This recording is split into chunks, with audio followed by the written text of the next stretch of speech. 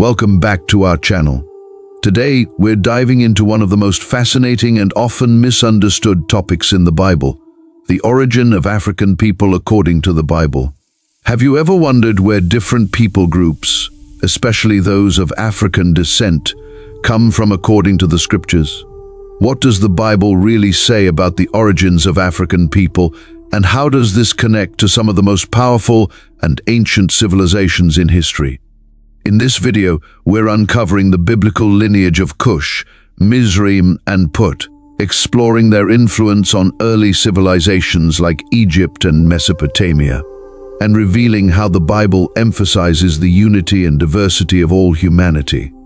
This isn't just about ancient history, it's about understanding our shared human story, a story that connects us all. Stay with us as we journey through the pages of the Bible, shedding light on how these early nations shaped the world as we know it. If you're curious about the biblical origins of different races, or if you've ever questioned the deeper meaning behind the diversity of humanity, then you're in the right place. Before we dive in, make sure to hit that like button, subscribe to our channel, and tap the notification bell so you never miss an insightful video. We value your thoughts, so don't forget to leave a comment below and share this video with others who might be interested in exploring these profound truths. Your support helps us continue bringing you content that inspires and informs. Let's get started and discover the biblical origins of African people and their profound impact on history. This is a journey you won't want to miss. Our journey into the biblical origins of humanity begins with Noah and his three sons, Shem, Ham, and Japheth. These three men, along with their families, were the only survivors of the great flood that covered the earth. God made a covenant with Noah, promising never to destroy the earth with water again, and blessed Noah and his sons, instructing them, "Be fruitful and multiply, and fill the earth." Genesis chapter 9, verse 1. This command set the stage for the repopulation of the earth, and from these three sons came the different nations and peoples that we know today. Shem is traditionally considered the ancestor of the Semitic peoples, including the Hebrews, Arabs, and Assyrians. His descendants are listed in Genesis chapter 10, verses 21 to 31, which includes notable figures like Eber, from whom the term Hebrew is derived. Shem's lineage is significant in the biblical narrative as it leads to Abraham, Isaac, Jacob, and ultimately Jesus Christ. This lineage emphasizes God's covenant with his chosen people, which is central to the biblical story. Japheth is regarded as the progenitor of many European and some Asian peoples. His descendants are listed in Genesis chapter 10, verses 2 to 5, which include the Greeks, Medes, and Scythians, among others. Japheth's line is often associated with those who spread out into the islands of the nations. Genesis chapter 10, verse 5, referring to the coastal lands of the Mediterranean and beyond. This expansion illustrates the fulfillment of God's command to spread and populate the earth. Ham, the youngest son, is particularly significant to our discussion today because his descendants connected to African people. Ham had four sons, Cush, Mizraim, Put, and Canaan, Genesis chapter 10, verse 6. These names are not just biblical references, they represent real people groups and ancient nations known to history. The lineage of Ham is associated with some of the earliest and most powerful civilizations, including Egypt, Mizraim, the kingdom of Cush, and the Canaanites. Now, let's start from Cush, the father of African nations. Cush, the eldest son of Ham, is a foundational figure in the Bible, representing the lineage that gave rise to some of the most powerful ancient civilizations in Africa. Cush is often associated with regions south of Egypt, primarily modern-day Sudan and Ethiopia. The descendants of Cush were renowned for their distinct dark skin, cultural richness, and significant influence in the ancient world. In the Bible, the name Cush is frequently synonymous with Ethiopia. The Hebrew term Cush directly refers to regions inhabited by people of African descent, particularly areas along the Nile River, such as Nubia. The region of Cush was known for its wealth, military strength, and advanced society, making it a significant power in the ancient world. Isaiah chapter 18 verses 1 to 2 describes the land of Cush as a place of powerful warriors, saying, "Woe to the land of whirring wings along the rivers of Cush, which sends envoys by sea in papyrus boats over the water." This passage emphasizes Cush's advanced naval capabilities and its far-reaching influence, reflecting its prominence in trade and military prowess. The Cushites are mentioned throughout the Bible, not just as a people group but also as key players in various historical narratives. Their distinct dark skin is highlighted in several scriptures, underscoring their unique place within the biblical narrative. In Jeremiah chapter 13 verse 23, the prophet asks, "Can the Ethiopian Cushite change his skin or the leopard his spots? Neither can you do good who are accustomed to doing evil." This verse is often cited as a clear reference to the Cushites' distinct physical appearance, directly linking them to the African continent and acknowledging their unique ethnic characteristics. Another significant mention of Cush is found in Numbers chapter 12 verse 1, where Moses' wife is described as a Cushite woman. Miriam and Aaron, Moses' siblings, criticize him for marrying her, reflecting some tension due to her ethnicity. However, God defends Moses, highlighting that racial and cultural differences do not hinder God's plan or his favor. This story demonstrates the Cushites' integration and influence among God's people, emphasizing their respected status. The kingdom of Cush, or Nubia, was one of the most ancient and influential civilizations in African history. Situated south of Egypt along the Nile River, this kingdom was known for its powerful kings, skilled warriors, and cultural achievements. At its height, the kingdom of Cush conquered Egypt, establishing the 25th dynasty, often referred to as the Cushite dynasty, which ruled both Cush and Egypt. The Bible acknowledges the military strength of Cush, particularly in 2 Chronicles, chapter 14, verses 9 to 15, which tells of Zerah the Cushite leading a vast army against King Asa of Judah. Although King Asa's forces were outnumbered, Asa prayed to the Lord, and God delivered the Cushites into his hands. This narrative not only underscores Cush's military might, but also highlights their far-reaching influence in biblical history. Ezekiel chapter 30 verses 4 to 5 also references the Cushites during a prophecy of judgment against Egypt and its allies, including Cush. This passage illustrates how interconnected Cush was with other powerful nations, further solidifying its importance in the biblical and historical context. The Cushites were not only warriors, but also innovators, builders, and traders who significantly influenced their region. Their empire controlled crucial trade routes, linking the African interior with the Mediterranean and Middle Eastern worlds. The wealth of Cush, derived from its access to gold, ivory, and other valuable resources, contributing to its powerful and enduring legacy. The significance of Cush in the Bible extends beyond its military and political might. Isaiah chapter 45 verse 14 speaks of the Cushites bringing tribute, saying, "The products of Egypt and the merchandise of Cush. And those tall Sabians, they will come over to you and will be yours." This passage suggests that the Cushites were not just warriors, but also wealthy traders whose influence reached far and wide. Zephaniah chapter 3 verse 10 further highlights Cush's place in God's redemptive plan, stating, "From beyond the rivers of Cush, my worshippers, the daughter of my dispersed people, will bring me offerings." This prophetic verse points to a future where the Cushites, alongside other nations, play a role in worshipping God, illustrating the inclusivity of God's kingdom. The biblical narrative of Cush reminds us that African nations were integral to ancient history, with Cush's descendants leaving an indelible mark on the world. Through their advanced civilizations, skilled leadership, and interactions with other powerful nations, the Cushites played a crucial role in shaping the ancient Near East. Next, we turn to Mizraim, the ancestor of the Egyptians. Mizraim, another son of Ham, is one of the most significant figures in the Bible because his descendants established one of the world's most iconic civilizations, ancient Egypt. The name Mizraim is often directly translated as Egypt in the Bible, reflecting his direct connection to the land known for its grand pyramids, advanced knowledge, and powerful dynasties. The Egyptians were pioneers in science, art, religion, and governance, shaping much of the ancient world's development and leaving a legacy that continues to fascinate humanity today.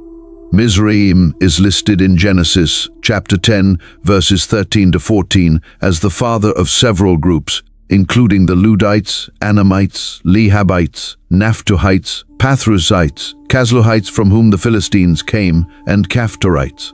These groups represent various people within and around ancient Egypt, emphasizing that Mizraim's descendants were not just confined to Egypt, but also influenced the broader region of North Africa and the Eastern Mediterranean. The civilization of Mizraim, Egypt, flourished along the Nile River, which provided fertile land, water, and resources essential for sustaining large populations. This geographical advantage allowed Egypt to become a hub of agriculture, trade, and cultural exchange. The Egyptians' sophisticated understanding of mathematics, engineering, and medicine positioned them as one of the most advanced societies of their time. Throughout the Bible, Egypt plays a prominent role in the unfolding story of God's people. From the time of Abraham to the Exodus and beyond, Egypt is depicted as a powerful and influential nation. Notably, Egypt is often referred to as the land of Ham, in passages like Psalm chapter 105 verse 23 and 27. Then Israel entered Egypt. Jacob resided as a foreigner in the land of Ham.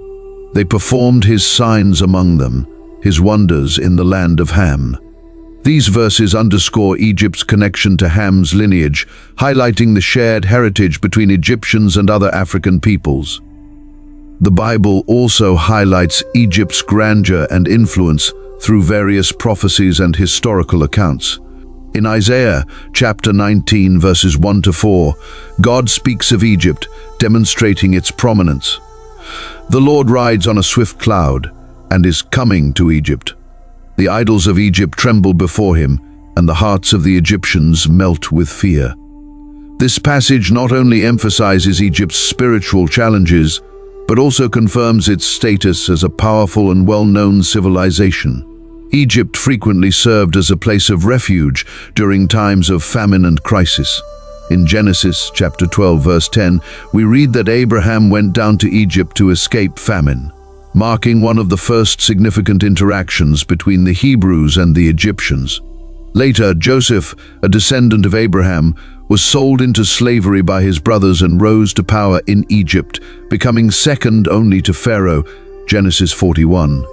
His strategic planning saved Egypt and surrounding nations from severe famine, demonstrating Egypt's pivotal role in the broader biblical narrative.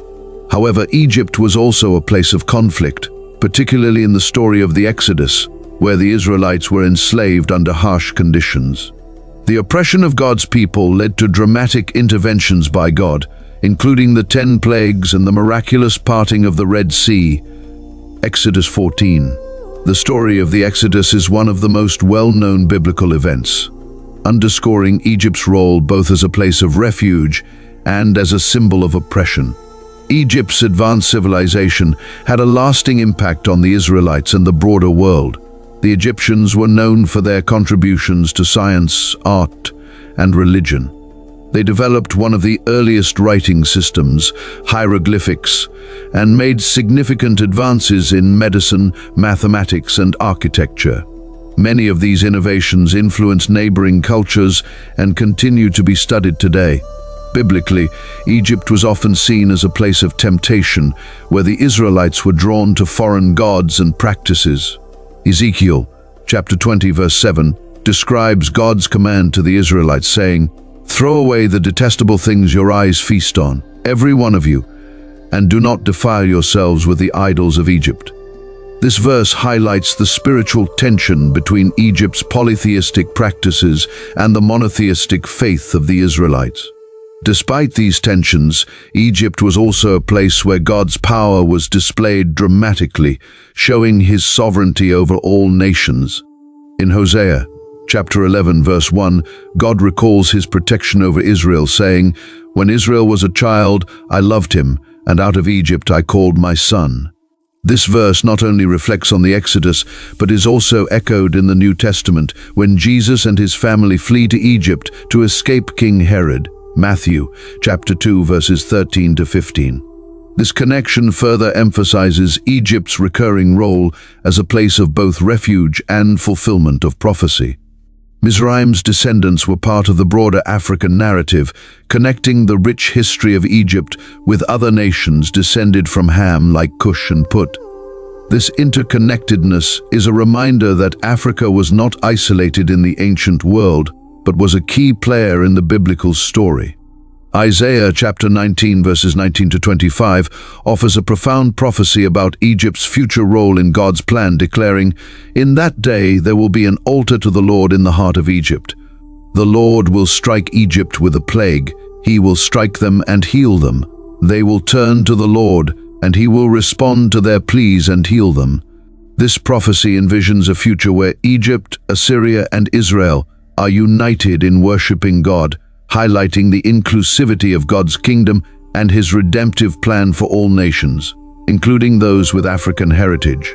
Mizraim's legacy as the ancestor of the Egyptians underscores the deep historical and spiritual connections between the biblical world and African civilizations.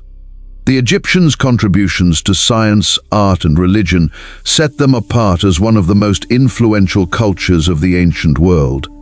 And their repeated presence in the Bible highlights the significance of Africa in the biblical narrative. Now let's move to Put, a North African lineage with military influence. Put, one of the sons of Ham, is traditionally associated with regions in North Africa, particularly areas corresponding to modern-day Libya or lands west of Egypt. The descendants of Put are recognized in historical and biblical contexts as a distinct group that played a notable role in the ancient world, especially in military contexts. Put's descendants were believed to have settled in what is now Libya and surrounding regions along the Mediterranean coast of North Africa. This area was known in antiquity for its strategic importance due to its location along major trade and military routes. The people of Put were often associated with other North African and Middle Eastern groups, indicating their integration into the broader cultural and geopolitical landscape of the ancient Near East. The Bible frequently mentions Put in the context of military alliances and warfare, highlighting the involvement of Put's descendants in significant conflicts. For instance, Ezekiel chapter 30 verse 5 lists Put alongside Cush, Lydia, and other nations as allies of Egypt, who would face judgment during God's pronouncement against Egypt. Cush and Put, Lydia, and all Arabia, Libya, and the people of the covenant land will fall by the sword along with Egypt. This passage underscores Put's association with powerful military coalitions and their involvement in regional conflicts. Similarly, in Ezekiel chapter 38 verse 5, Put is mentioned as part of the coalition of nations led by Gog that would rise against Israel in the prophetic end times scenario. The inclusion of Put in these military contexts suggests that the descendants of Put were known for their warrior culture and alliances with other prominent powers of the time. Put's people were likely involved as mercenaries or allied forces in various military campaigns, aligning with powerful nations like Egypt and Persia. Their skills in combat and their strategic position in North Africa made them valuable allies in regional conflicts. The military prowess of Put's descendants contributed to their reputation as a formidable people group in the ancient world. In historical accounts outside of the Bible, North African regions associated with Put were known for their cavalry and skilled fighters, further supporting the biblical depiction of Put as a warrior nation. These regions often supplied soldiers to larger empires, reflecting their integral role in ancient military networks. While not as extensively documented as Cush or Mizraim, Put's connection to North Africa situates its descendants within the broader African narrative. The descendants of Put represent a lineage that contributed to the military history of the ancient world and were part of the diverse tapestry of African and Near Eastern civilizations. Their role as warriors and allies in various conflicts highlights their impact on the regional dynamics of their time. Put's legacy, though less prominent in biblical texts, remains an important piece of the story of the descendants of Ham, illustrating the reach and influence of African lineages in shaping the ancient world. Now, the descendants of Ham, particularly Cush, Mizraim, and Put, are directly connected to the African continent and the origins of African people. These lineages gave rise to some of the earliest and most powerful civilizations in history, including Egypt and the Kingdom of Cush. The biblical account underscores the significant contributions of these African lineages, highlighting their important role in the tapestry of human history. The Bible paints a powerful picture of humanity's unity and diversity, emphasizing that all people, regardless of race, culture, or language, originate from one family. This foundational concept highlights God's design for a diverse yet interconnected human race, underscoring that our differences are not meant to divide us, but to enrich the human experience. The Bible clearly states that humanity originates from a single ancestor, affirming our shared heritage. In Acts 17:26, the Apostle Paul addresses the people of Athens, declaring, "From one man he made all the nations, that they should inhabit the whole earth, and he marked out their appointed times in history and the boundaries of their lands." This verse underscores the idea that all human beings, regardless of their differences, share a common ancestry through Adam and Eve, and later through Noah and his sons after the flood. As we reflect on the biblical origins of African people, it's crucial to understand that the Bible presents a unified human story. All nations, including those of African descent, have a place in God's redemptive plan. The contributions of Cush, Mizraim, and other African lineages are a testament to the rich, diverse tapestry of humanity. Galatians chapter 3 verse 28 reminds us, "There is neither Jew nor Gentile, neither slave nor free, nor is there male and female, for you are all one in Christ Jesus." This verse encapsulates the heart of the Bible's message, that in Christ we are united beyond our differences. In conclusion, the Bible provides a powerful narrative of unity and diversity, showing that African people have deep roots in the biblical story. From the mighty nations of Cush and Mizraim to the inclusion of African individuals in the early church, the scriptures highlight the profound impact of African-descended peoples throughout history. Understanding these origins helps us see that our differences are not dividers, but beautiful aspects of God's creation. As we embrace our shared heritage, we celebrate the unique contributions of every people group, recognizing that we are all part of one human family. Thank you for joining us on this journey through the Bible's account of the origins of African people. Don't forget to like, subscribe, and share this video to continue exploring these profound truths together. Your support helps us bring more content that inspires and informs. Until next time, stay blessed and keep seeking wisdom.